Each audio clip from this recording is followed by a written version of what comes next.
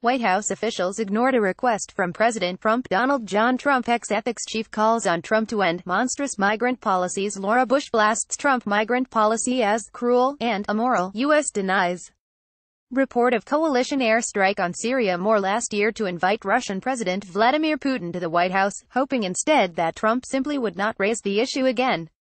An unnamed official told The Washington Post on Friday that Trump privately asked his aides in November to set up a bilateral meeting with Putin at the White House after meeting the Russian leader in Vietnam at an economic summit that month.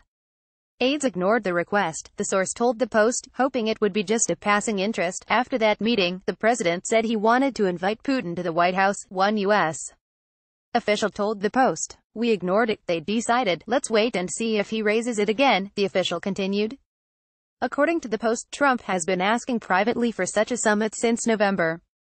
A senior State Department official told the newspaper that while both sides were eager to orchestrate such a summit, there were concerns about the amount of preparation needed to get Trump ready for such a meeting. "Personally, I would be very reluctant to put my president into a meeting where he has to talk about Duchess, or he has to talk about staffing patterns at embassies.